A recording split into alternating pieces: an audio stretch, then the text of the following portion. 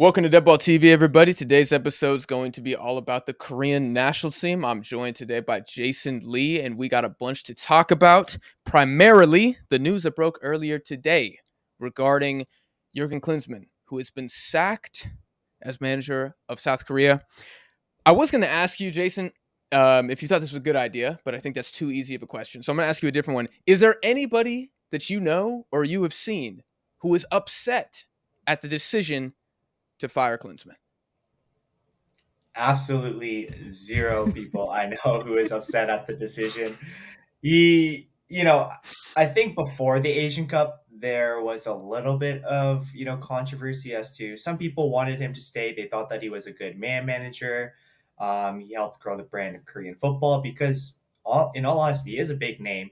If you say Jurgen Klinsmann, if you're a football fan, more often than not, you are going to be familiar with the name. But after this Asian Cup, after everyone, casual fans and fanatics alike, after we saw the abysmal performances that Korea was putting in, just the lack of ideas, and considering that this is, I personally think, our golden generation, um, absolutely nobody that I know of was upset that Klinsmann is now gone from the Korean national team. Bro, I've not either seen a single person. And I was thinking, I can't remember a managerial sacking with probably a 99.9% approval rating. Like, this has got to be one of the cleanest slates or landslide decisions I've ever seen in like football Twitter, which is usually very tribal and everybody's disagreeing all the time. Not in the case of getting rid of Klinsmann. Everyone was like, thank goodness. All right, who's next? And before I ask you who's next, just to play devil's advocate here a little bit, for our boy Klinsmann, who did manage the U.S. and I guess did okay with the U.S. men's national team.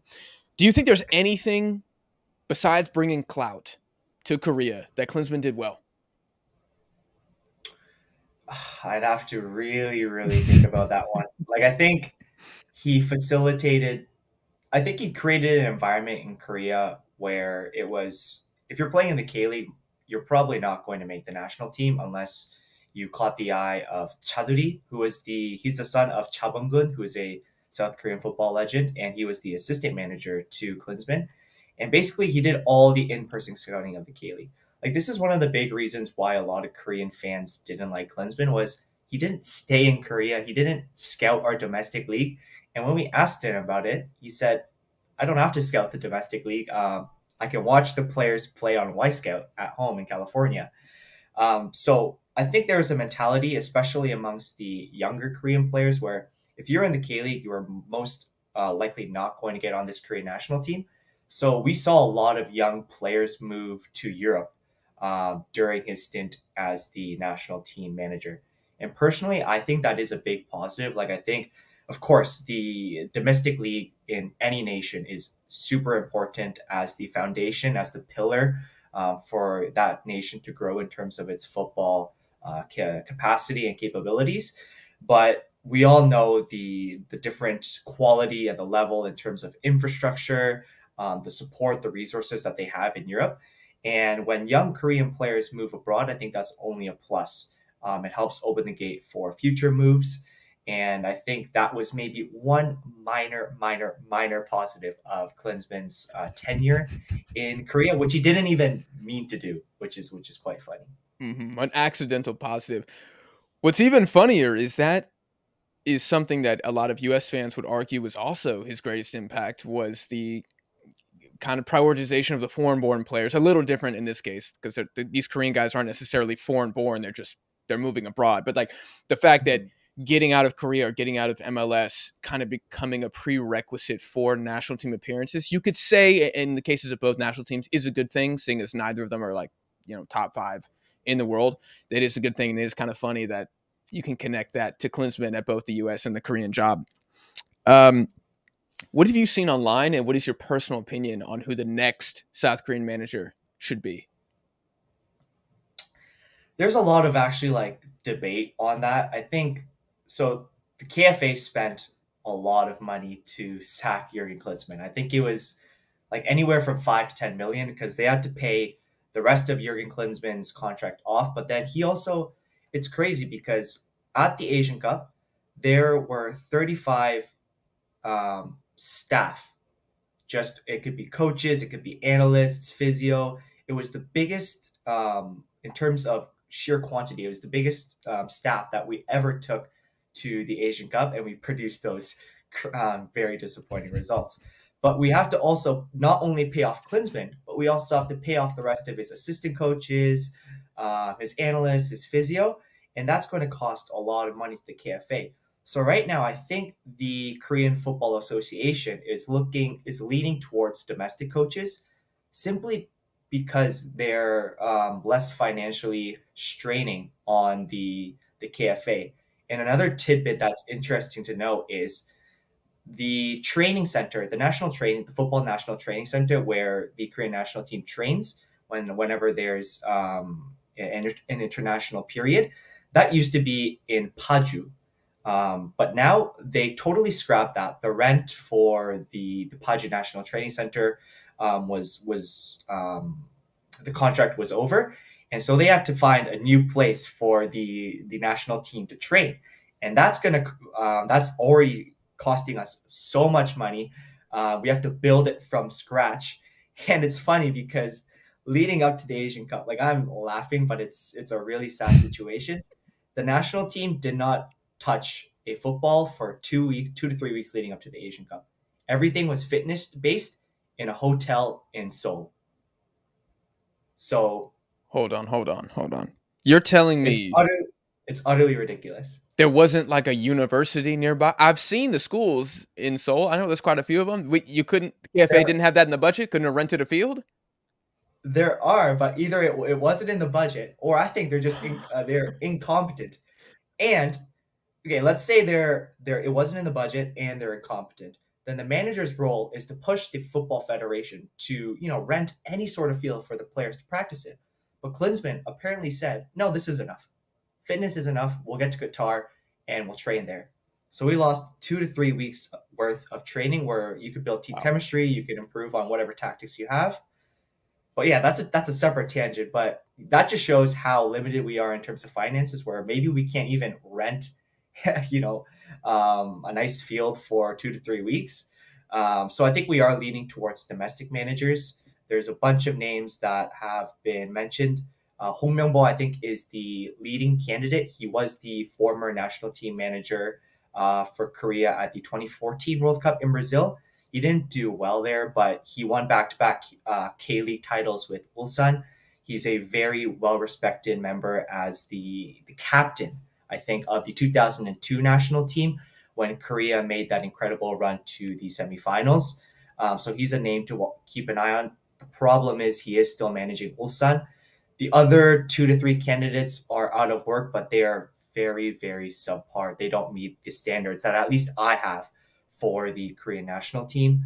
I think the KFA favors domestic, but I hope that with enough fan pressure, with enough pressure from within the association as well, because there are still good people in the association. Mhm. I hope that they lean towards either a better domestic coach or hopefully a foreign manager. And when you say foreign manager, are you thinking somebody like Peter Segert? Because I've seen his name floated around quite a bit after he decided to not renew with Tajikistan. Is he near the top of your It's list, or you want somebody else? he he he isn't. I think he's an intriguing name. I just don't know enough about him to have a definite opinion of, oh, I love him, or I don't think that he's a good candidate for our national team. I think his work with Tajikistan is incredible, Yeah. and everywhere he's gone, he's had quite a bit of success, even if it's a lower team. And his charisma, his ability to create a family environment in whatever nation he plays for, I think that's incredibly important, especially for our team right now. Because I don't know if you saw, there's beef in the Korean national team Ping right pong now. gate? Ping pong gate, whether it's Igangin and Sunny fighting, or Sunny had a bit of a controversy with Kim Min-jae. There's apparently a divide amongst the age groups. There's a divide amongst the European-based players and the domestic players. It's a mess right now, and we do definitely need a charismatic figure who's well respected and will set rules and organization in the national team. And I think that Peter Sergert is that could be that guy, but I just don't know enough in terms of his football his football philosophy, and Hmm. whether he's enough in that sense to say yes or no to that name. Yeah, I think it would be a very interesting, very high risk, high reward appointment. But to be honest, Mhm. I feel like most of the appointments you guys have are would be pretty risky. Like it'd be a big Yes. job for Segert, but the way that he had Tajikistan playing, like I don't know how many of their games you saw at the Asian Cup, but if you played that brand of football with just players who are a little better, I mean, you're looking at something really special there. So Mhm. I understand the clamor for that hiring based on how he performed and based on the complete lack of creativity that Korea had under Klinsmann. I mean, getting 0 shots. Was it Australia 0 shots in the first half or Jordan 0 shots in the first half? I mean, I think it was 3 Zero against, shots in the first half against Australia and yeah, zero in the whole game against Jordan. just unbelievable stats for a team that going into the Asian Cup, everybody was like, yeah, the Korean attack, that world class, they're good. I mean, the back line, we'll see. And then you guys can't even get shots off. It's so maybe a guy with that kind of play the beautiful game the way it's meant to be played type philosophy. I think that could be, a potential shot there. I just want to throw it out there because my boy Park Hang-seo, anybody clamoring for him to get in here after what he did with Vietnam? So there are whispers of Park Hang-seo, but only as an interim manager. Just Mm, because I think he would be very well respected. Again, he would be able to set the tone for the team, kind of get us back to at least baseline, and then have the new manager build from there. But in terms of a permanent manager, definitely not. I think they're hopefully I want them to look younger than Park Hang-seo. yeah, he would be that kind of grandfather figure though. He walks in the room, He I would feel be. I feel like you pay attention, you respect that man. Um, Yeah, Papa Park. yeah, Yeah. maybe he comes in just 6 weeks, you give him like one international window, he just resets the ground rules and then he bounces out and yeah, you get in a more permanent uh, appointment there. All right, so let's say we have a pie of blame. So a sad pie for what went Mhm. horribly wrong for Korea at the Asian Cup. What percentage of this pie are you giving to Jurgen Klinsmann? What percentage of the pie are you giving to the KFA? And what percentage of the pie are you giving to the players? uh 75% KFA, Mm, 20% Jurgen Klinsmann, and then 5% the players. Just to start off with the KFA, the fact that they hired Jurgen Klinsmann, we knew all the red flags that were there. Even when he had success again in Germany, Yogi Lev was the assistant manager. He had minimal success in the USMNT. Like you would be more of an expert, Jack, than I am. But then he was horrible in Bayern. Philip Long famously in his autobiography said, "We only did fitness sessions. Within 8 weeks, we knew that he would not be the manager of Bayern Munich." Um, in Hertha Berlin, he resigned in a Facebook Live. There were so many red flags there, and the fact that the KFA hired this man, I think they are fully, like at least 70%, 75% to blame. The fact that they, like, again, like I said, our players didn't touch a ball for 2 to 3 weeks leading up to the Asian Cup. that's wild. That alone is ridiculous. Yeah. And then even after this Asian Cup, you see what they're doing. This isn't official, but I'm like 99.9% sure they leaked Ping Pong Gate, the Sun and Kangin beef to the Sun. The Sun had the first scoop of that, Yeah. so that they could deflect blame from themselves. And they basically, like I've said this in our channel before, they sold their players to the Wolves so that they could, get less attention from the Korean media. Chung Mong-gyu, who unilaterally hired Klinsmann, we had a we had a 62-man shortlist for the manager that various analysts and experts in Korea created. We shortened it down to 23, and then at the end of the process, Chung Mong-gyu comes in, he hires Jurgen Klinsmann, and he tells the technical committee 30 minutes before their hire that this is the man who's going to lead the Korean national team. That was what happened. Wait. It's Was he at least on the 23-man list? that that's unknown as well. We don't know. Damn, so he maybe didn't even make the short list. And he said, He this is might our not guy. have. Because the three criteria that the KFA put out there to the experts and the analysis when they were looking for a new manager to succeed Paolo Bento was preferably a young manager, one that can build upon the attacking philosophies of Paulo Bento, and one that is a tactician and is at least familiar with the data analysis that's been so prevalent in the modern game today. Klinsmann's old. He's certainly not able to build upon the build-up philosophy of Paulo Bento, and he doesn't believe in data. So he doesn't he probably didn't even make the 62-man shortlist. He failed every criteria. Yeah. He failed every criteria. And I think that's why I say 75% of the blame is on hiring this man. Because Klinsmann, he didn't change. You know, expecting him to change is, I think, unfair. He's been the same man since he was the manager of the German national team in 2006. Yeah. He's arrogant. He's set on his own ways, and he believes that it's okay to be an ESPN analyst and live in California 90% of the time while being the manager of another national team. Like, that's just the type of person he is. And it's hard to say, oh, that's Klinsmann's fault. I think it's a systemic problem. You have to go deeper than that. Who hired Klinsmann? Right. Who ignored all these red flags and hired Klinsmann? That's why I say 75% of it is on the KFA. 20 to 25, 20% on Klinsmann, 5% on the players. Like, that ping pong gate, it started like you shouldn't be fighting over ping pong in the first place. Yeah. At the end of the day, it is the players on the field who are playing football, so it's hard to say they have zero say in it. There were players there that were absolutely atrocious that tournament, so a very minor portion to the players as well. Just real quick, you think if Paulo Bento was the manager of Korea, you guys would win the Asian Cup? Or you would have won? It's hard to say we would have won, but I think that we would have gotten to the finals and we would have had a much, much better chance. Okay. I think that's fair. I do want to touch on the KFA briefly. This is probably the part of the story, the saga that I'm the least familiar with. I mean, you've talked about the president, Chung Myung-gyu. Does anybody like this guy? How long has he been in power? How did he get this position? Is his tenure expiring soon? Like, what do we do about this man? So he got the position. This is his third term as the KFA president.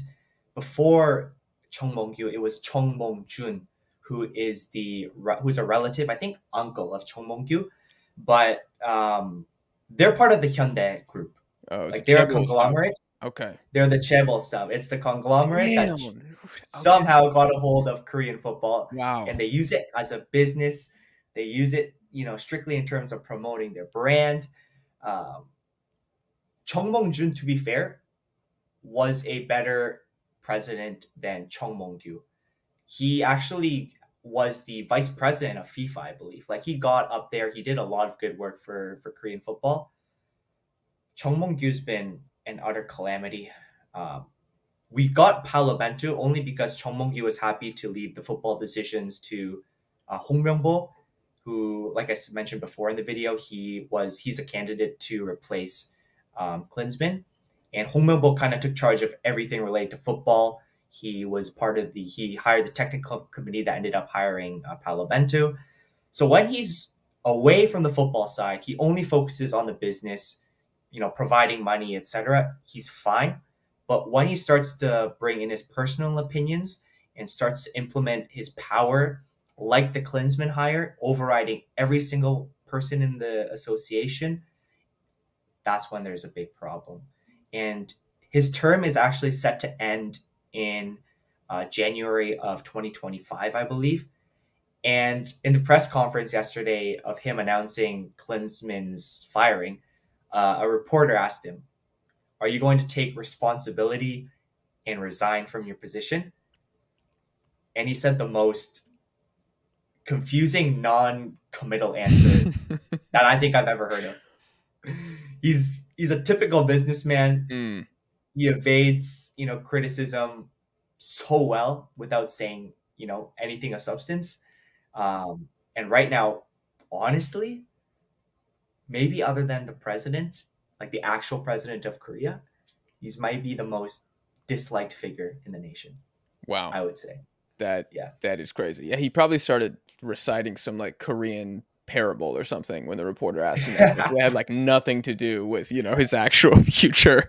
Um, Dang, okay. That's man, whenever the federations are corrupt like that, it's such a sticky fix, and it really sucks. It's like a leech, that just like constantly Mhm. like sucks the blood out of any good thing that's going on with the national team. And it really can halt any progress whatsoever. So I mean, I guess I just hope for y'all's sake that I guess he doesn't run again in 2025 and he's done and somebody else comes in, but we will see with that Chebble stuff, bro. You never know. Honestly, we need like a Netflix. This could be a Netflix series, like a Korean It Netflix could be. series about managing, Absolutely. being the president of the KFA and associated with Kanye at the same time. So I want to transition to the players though for a little bit. I feel from as an outsider, I've always heard that most Koreans feel like Son underperforms generally with the national team as opposed to how he plays for Tottenham. And I think it's fair to say at the 2023 Asian Cup at least, he was a little disappointing. Why do you think he struggled like he did in this tournament? Was it all Klinsmann? Was it all the formation? What would you say? I think it not only Klinsmann, but the managers before him, and Bentu was actually quite good at utilizing Sonny. They didn't know his best position in the national team. We tried him out as a left winger, a right winger. When we played a 4-4-2 under Shin Tae-yong, who's now the manager of Indonesia, he played as a second striker in the 4-4-2. Uh, Klinsmann played him as the number 10, which is an absolute appalling decision. But yeah, in Tottenham, he had who no matter who the manager was, they got the best out of Son Heung-min, and that was playing him as the rapid winger or striker, getting in behind the defense, whether it's a high line. He struggles against a low block, and that's why I think you see him struggle in Asia because a lot of the teams against Korea play, a 5-4-1, a 4-5-1, whatever, and it's super low. And that's just where Sonny's strengths aren't dribbling past 2 to 3 guys. You need to use his speed, his ability to carve out those runs and avoid the offside. And that in Tottenham, the managers, whether it was Jose Mourinho, who used Kane as the number 10 to feed Son, or now you see Ange Postecoglou, who's utilizing Son really well. They get the best out of his strengths. But in the Korean national team, no matter the manager, there was always the question of how are we going to utilize our best player when he's going to be man marked by two to three of the opposing defense. And I think Paolo Bento did that quite well because he stuck him on the left wing and used him more as bait to create space for other players. But Jurgen Klinsmann used him as the number 10. And that is maybe the worst position to use him, in my opinion. Mm-hmm. Like he struggled under Antonio Conte a couple of years ago, because he was playing as the number 10 or the left attacking midfielder, but he was really central and he's not good in those roles. You want Sonny to get the least amount of touches as possible, for me at least, because he's not a good dribbly technical player. And Klinsmann thought that was the best idea. In terms of strictly the Asian Cup tournament, I think, Klinsmann's tactics played a significant role. Not only the role that Son was asked to play, but there was just no organization at all in the final third. Like if you watched Korea play, there'd be 5 players in like one left half space, and the whole right side would be the right back. Or it's clear that 2 or 3 people are going to be man marking Lee Gang-in, 2 to 3 people are going to be attacking Son, and there was no predetermined set patterns of play to either shift it out to the other side where there is space or get it to a more creative central midfielder and create those triangles, those 1-2s to get out of those sticky situations. And I think one other factor is there's so much psychological pressure on Son. I think he knows that it was his last Asian Cup. He might get another one in 2020, 27? 27, Saudi Arabia. When he's 35. But in his prime, this is his last Asian Cup. Korea hadn't won the Asian Cup in 64 years. every single person in Korea was calling this the golden generation, and he's the captain of the national team. I think there's so much, like so much. You could see it during the games too, where he was stressed and he looked anxious, and it doesn't help that there were no tactics. So it's so many factors that come into play. But I would argue that despite the, his general play being quite poor, he showed up in the big moments. He won Definitely. the penalty against Australia. He scored the big free kick against Australia. He didn't miss a single penalty in the Asian Cup, which is honestly, I think, really important. So he showed up in moments, but I agree with you, Jack. He definitely had a more disappointing tournament when you consider the high expectations that we have for him. Yeah, I definitely would push back on anybody who would say Son was awful. He definitely wasn't awful. He wasn't terrible, but I think you highlighted two really big differences between like the mental state of being Tottenham versus Korea, and also the play style Tottenham versus Korea. Like again, like you said, Korea, unless you're playing Japan or Iran or something like that, you guys have the ball, and it is a low block, and you got to break it down. With Spurs, I don't know. I'm a Spurs fan. I don't know if you knew that, but at best we're like the fifth best team in the Prem, right? Probably six. So that's quite a few games every season where we're the team that is counterattacking, and oftentimes Mhm. we've had managers who the entire game plan was to counterattack and sit back. And that space in behind definitely is where Sonny becomes like truly unplayable. And I don't think he got, man, I don't know how many opportunities he got this entire Asian Cup to do that. Like maybe one or two instances come to mind against Saudi Arabia in the first half where they kind of had a mid line, like it wasn't even that high. And Yeah, I can't remember if it was Kim Tae-hwan or somebody played the ball over a few times, but yeah, it's just it's totally different style of football when he plays for Korea, and I think people who don't watch both teams closely might get confused by that because I think they'll check the stats, they'll see like, oh, he only scores X amount of goals for Korea. What's going on? Is he really not that good? Not knowing that the context, it is a different style of ball that he's being asked to play. yeah. Do you think there's any Korean players who, after the Asian Cup, their stock has gone up? They look better now. They have a better reputation. They're going to get a big move. Dortmund's on the phone right now with their agent saying, hey, we got to get this guy. 25 mil, that's nothing. We'll pay that right now. Straight cash. There's one name that comes to my mind. It's our right back, left back. He started off the tournament as a right back. He ended as a left back. So Ryung-woo. Mm-hmm. He plays for Ulsan Hyundai right now. I know he got offers from Fenerbahce before this tournament, maybe a year or so ago. And then he was heavily getting interest from, I can't pronounce the Serbian name, but Red Star Belgrade, where his teammate, international teammate Hwang Imon plays. And they were pushing hard for him. The only unfortunate thing is Hong Myung-bo. We've mentioned it a couple of times before already in this video. He's the manager of Ulsan Hyundai, where he plays domestically, and he doesn't want Soryong to move abroad because he knows that Jeonbuk are coming up. He knows that FC Seoul just signed Jesse Lingard. He's probably wanting to keep his best players. I think he's the one young player in that tournament that played consistently and played well throughout the tournament. His stock definitely went up.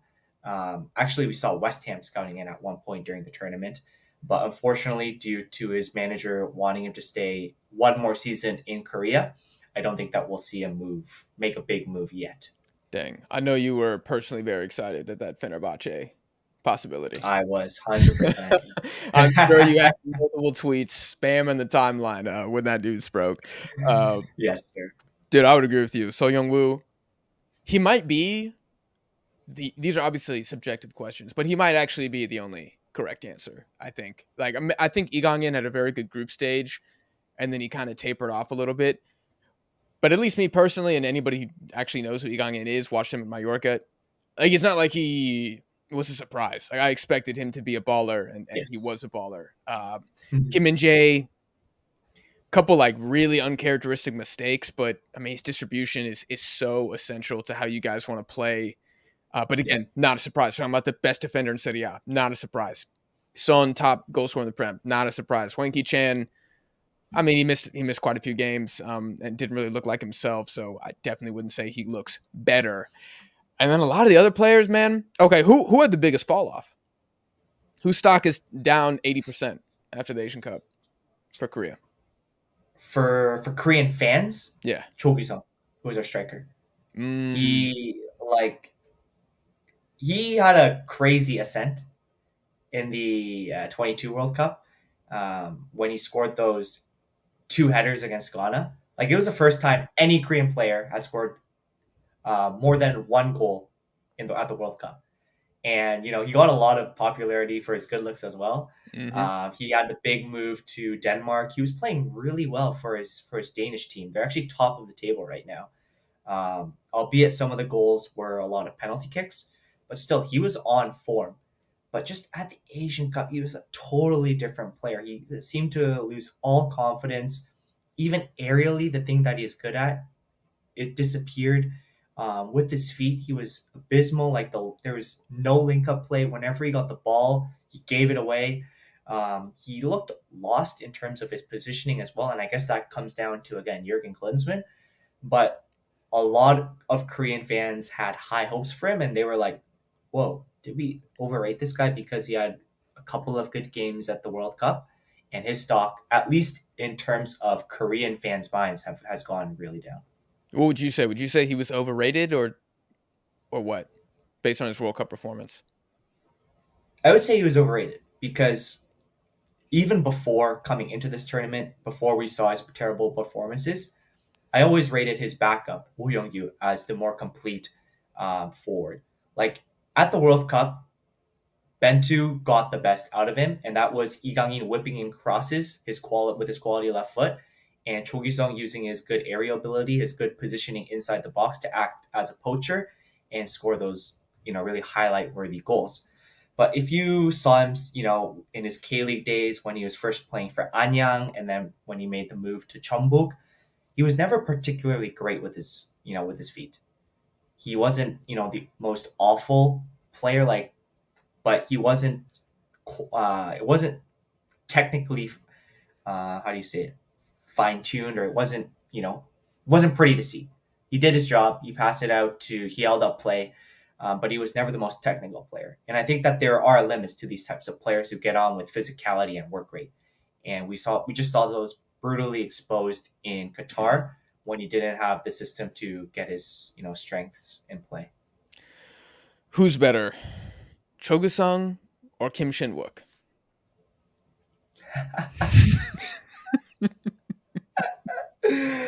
Oh, sorry, I had to ask. I have to ask. He's a cult hero. That was a valid question.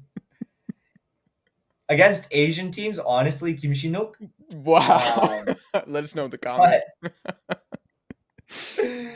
But I think that I still think that there is a player there in Cho Gi-sung. He's still young. He's still learning in the Danish league.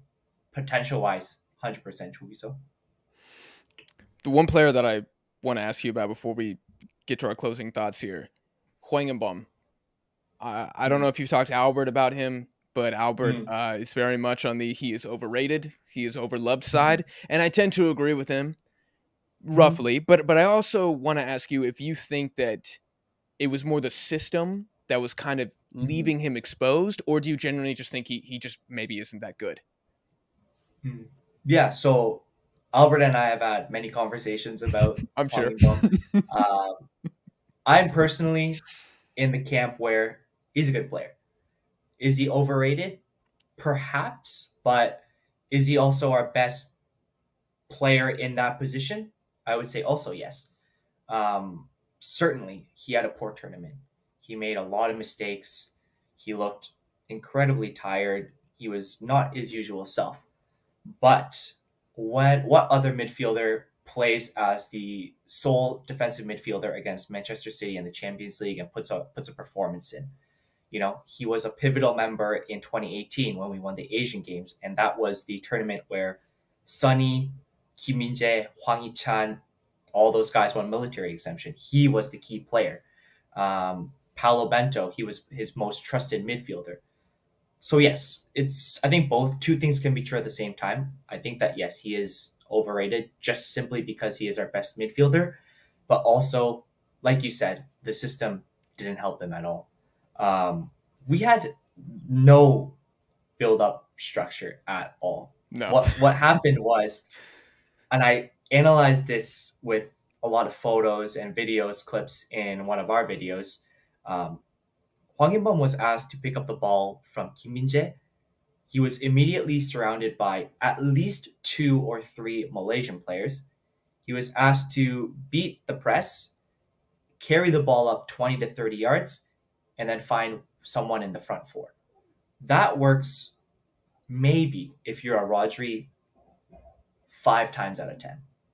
And how many Rodris are there in this world? And Hwang In-bum was asked to do that. And you saw him get brutally exposed, and that's when, he made those mistakes. And also, I think the fatigue factor you can't ignore as well. He played basically full time for the first 2 group stages. For some reason, we played full strength against Malaysia in our third match when that match did not matter at all. That ended up being a 100-minute game. He played basically 100 minutes against Saudi Arabia, 100 minutes against Australia, and then Jordan. No player is going to be able to survive that with that type of mileage. It leads to, obviously, physical, mental, and emotional fatigue. And that's when the mistakes start to creep in. No matter how good of a player you are, no matter how much you focus on the game, when your legs aren't moving, what are you going to do? So yes, I agree. Definitely. Is he overrated? A little bit. Is he our best midfielder? Yes. Did the system fail him? Yes. Those would be my answers. You and I are in complete agreement in the sense that I don't know what the alternative is. I do think there's a player there, but I do think he was kind of put on an island and asked to do a lot, and he just not that guy. But there's not many players, to what you alluded to, who are that guy, who can do what he's being asked to do under Klinsmann. Exactly. You guys in the comments let us know what you think about Hwang In-bum, because I know he's very polarizing. To wrap up here, making it to the semifinal of the Asian Cup, Jurgen Klinsmann is out the door. There's leaks coming out, ping pong battles. It's ridiculous.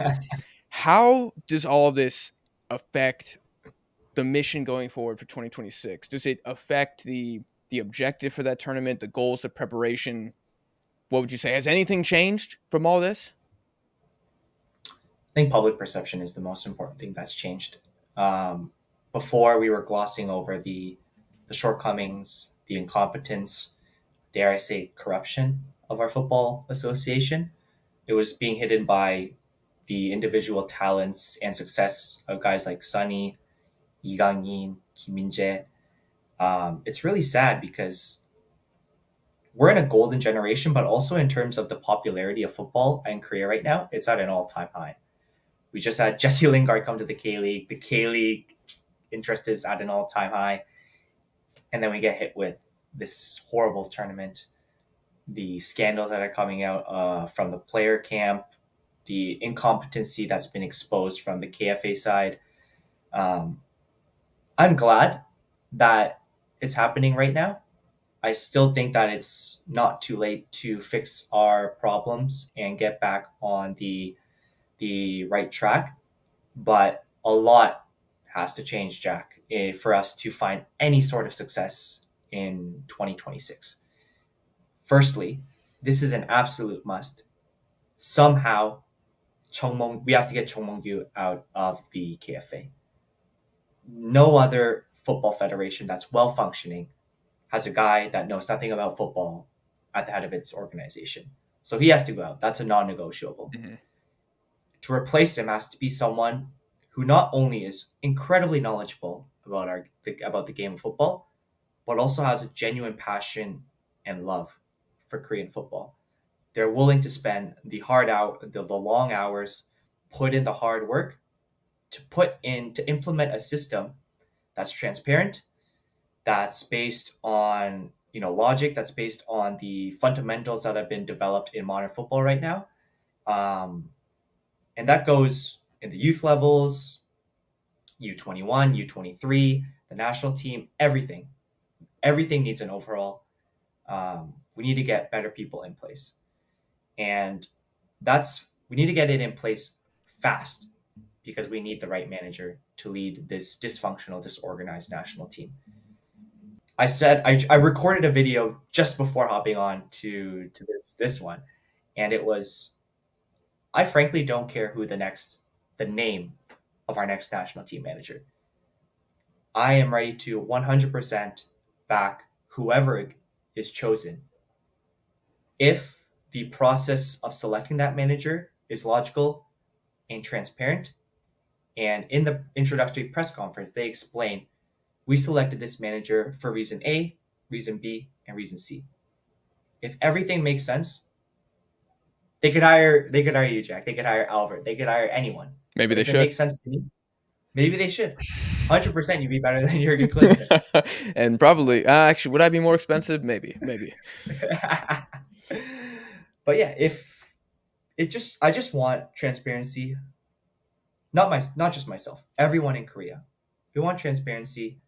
We want things to make sense, and we want a football federation in place that doesn't sell out its players to the wolves, but protects its players, that cares about its players, that creates an atmosphere where players feel proud to represent their country. They look forward to international matches. It's a welcome break from all the club football that's been going on. And that's sadly not the state of Korean football right now.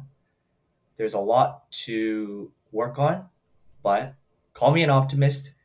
Whenever we are in trouble, when the darkest times are here, that's when just Korean people as in general, that's when we get together and figure things out. But it can't happen with Chung as the president. So that is step number one for me. According to Jason, what are the expectations? What do you want to see from Korea 2026?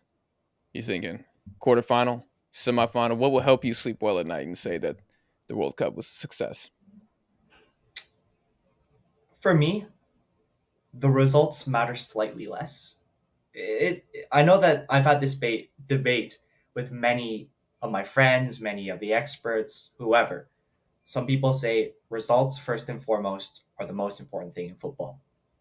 For me, I don't disagree with that. I think results, of course, are 100% important, but for me, it's the type of football that we play. I think in 2022, when Paulo Bento was the manager, so many people in Korea were inspired and touched not because we made it to the round of 16, but because we were able to play our brand of football, a football that we have never tried at an international stage like the World Cup. Attacking football, we controlled teams, we attacked teams based on our imperative. That's the football that I want to see. I want us to have a clear philosophy, really attack teams. And if I enjoy watching the football that we play, if we don't make it past the group stages, that's okay to me. Maybe it's slightly controversial, but I would rather be proud of the way we play and get knocked out in the group stages than see this atrocity that's an excuse of football and then make it to the semifinals of the Asian Cup. That's personally my opinion. Of course, it'd be great if we made the round of 16, the quarterfinals. I would love that. But first and foremost, let's get back to finding our identity, finding what football we want to play, and then use that as a base to go on a run. Because the teams that have success in World Cups, it was Morocco in 2022. They have a set style of play, and they believe in it. So that's what I want to see in 2026. Jason, where can people find you online?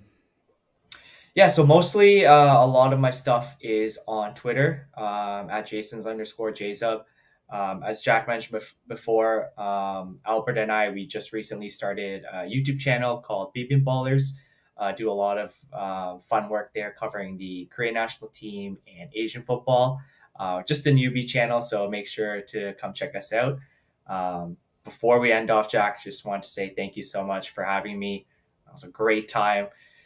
So frustrating topics, but it was an opportunity to vent my frustration. And hope we can do this again. Absolutely, dude. Deadball TV is here to be cathartic. That's what I want from the guests to walk away feeling a burden lifted off their shoulders because they've said what needs to be said. And I really appreciate you also coming on, man. I had a great time as well. I will put the link to your personal socials and Beaming Ballers in the description of this video. Guys, we're going to end the video there. If you enjoyed, make sure you leave a like and hit subscribe so you don't miss any future Asian footy uploads here on Deadball TV. If you're listening on streaming platforms, please give the podcast a 5-star rating. We appreciate you guys for watching or listening, and we'll see y'all in the next one.